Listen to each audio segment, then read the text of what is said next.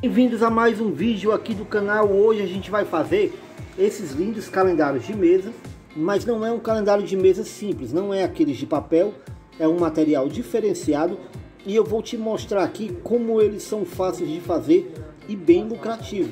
Muito legal, você vai gostar muito, então fica com a gente até o final do vídeo e baixa a sua arte gratuita, que eu vou deixar essa arte gratuita para você baixar e fazer seus próprios calendários de mesa.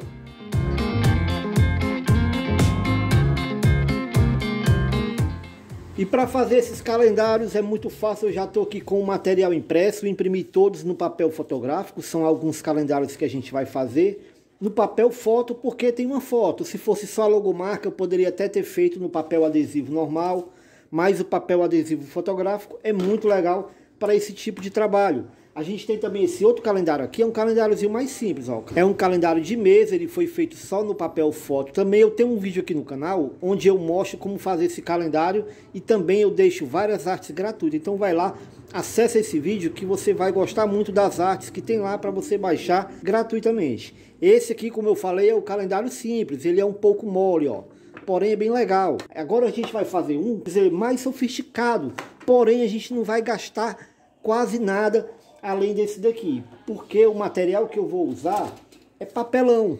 Papelão assim, ó. Esse papelão aqui era uma caixa de papelão e eu cortei ela no tamanho certo. E aí a gente vai montar o nosso calendário usando esse material. Porque antes eu fazia isso daqui com o papel Paraná, só que aí encarece muito, fica muito caro o material e às vezes o cliente não quer pagar. Usando esse material aqui, que é de graça, a gente pode cobrar um precinho melhor e vender mais calendários como esse. Vou utilizar também o papel contact. Quem acompanha aqui o canal sabe que a gente sempre lamina. Laminar é passar o adesivo transparente para proteger a impressão. Se cair um pingo d'água aqui não vai manchar, ela não vai desbotar com o tempo porque está protegida com a laminação. E é bem simples para a gente fazer.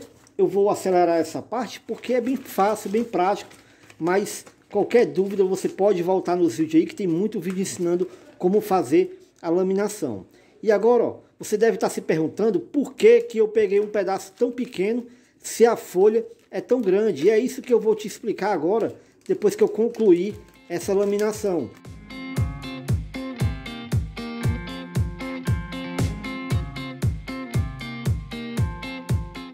Já laminei, como eu estava dizendo para vocês, eu não coloquei o pedaço todo, porque aqui, ó, esse pedaço aqui não tem laminação. E aqui também não, a laminação só veio até aqui, aonde está impresso. Isso porque eu vou precisar passar cola nesses pedaços, vocês vão já entender quando a gente for montar. Então se eu vou passar cola aqui e ele tiver laminado, não fica legal, a cola não pega direito no adesivo transparente aqui, que é plástico. Então por isso eu evitei a laminação aqui, para poder a cola pegar melhor. Vou cortar só esse excesso aqui. Pronto. E agora que a gente laminou, a gente vai dobrar em todas essas linhas que tem aqui, ó. Onde for linha reta, você dobra. Pronto, repare que eu já dobrei todas as linhas, ó. Ficou mostrando exatamente aonde foi dobrado. E é por isso que a gente usa essas linhas para poder mostrar pra gente aonde a gente vai colar o papelão. E agora eu posso tirar aqui o adesivo tranquilamente, que as linhas ainda vão permanecer e assim elas vão me orientar aonde eu vou colocar o papelão. E a gente vai precisar, ó, de 3 pedaços assim, 2, vai estar aparecendo para vocês aí a medida na tela. Esse pedaço aqui e esse são a mesma medida. Esse daqui é um pouquinho menor. Vai estar aparecendo a medida na tela para você saber o tamanho que você tem que cortar. Então vamos lá. Feito isso, agora eu vou colocar o papelão, ó. Vou posicionar aqui centralizado dentro desse retângulo. Reparem que o papelão ele não preenche todo, fica um espaçozinho aqui, ó, da linha para o papelão. Isso é normal. Eu tenho que deixar uma pequena distância de um para o outro, porque vai facilitar quando eles forem ser dobrados.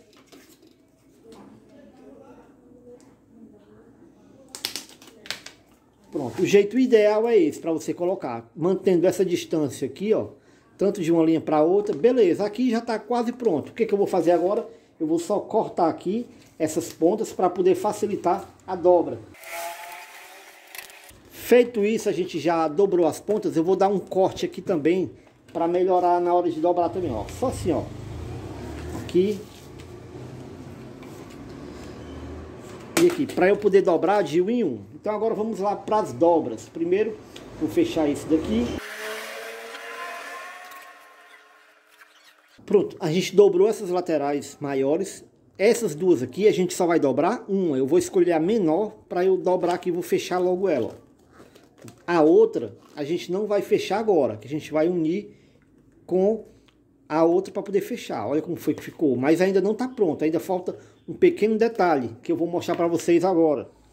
Eu peguei essa folha aqui, era uma folha perdida que eu tinha impressa e estava errada, e eu vou aproveitar ela, vou reutilizar ela nesse material. A gente vai colar esse pedaço aqui, ó. Agora vocês entendem o porquê de eu não ter laminado até aqui, ó. Não laminei, aqui tá só o papel, porque vai pegar a cola desse papel aqui. Aí fica mais fácil, aí ó, só passar a cola, ó. Agora a gente passa a cola por partes. Primeiro, eu passei nessa parte aqui, ó. Aí eu vou colar ele.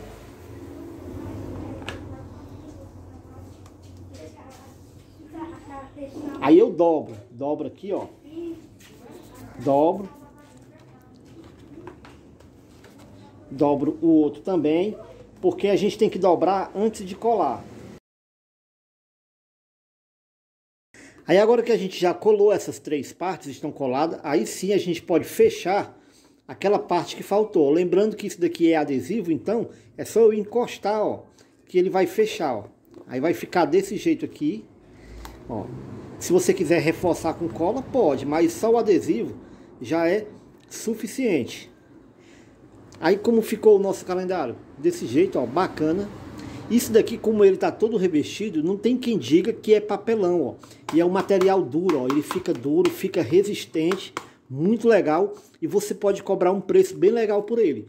Eu cobro aqui R$7 desse calendário. A pessoa pedindo a partir de 30 calendários, aí eu dou um desconto, faço mais barato. Mas o preço inicial é 7, porque é um material de primeiro, ó. Papel foto, papel Paraná, é como se fosse o papel Paraná.